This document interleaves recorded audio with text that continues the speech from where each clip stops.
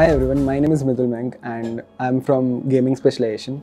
Coming from a science background, coming to this field was a quite different thing for me, but got a lot of opportunities to learn a lot of different things and also to explore a lot of different areas, whereas like editing, gaming, VFX. I have collaborated with many different teams, many different peoples to work with. Got a lot of opportunities to learn from each and everyone. IACG being a good management, they have given us a good opportunity to learn and to work, do freelances during the college time also, as well as even the in-house some works also we have done it. And yeah, talking about the management and all, from the faculties to each and everyone are very friendly over here and always ready to help even for small things also.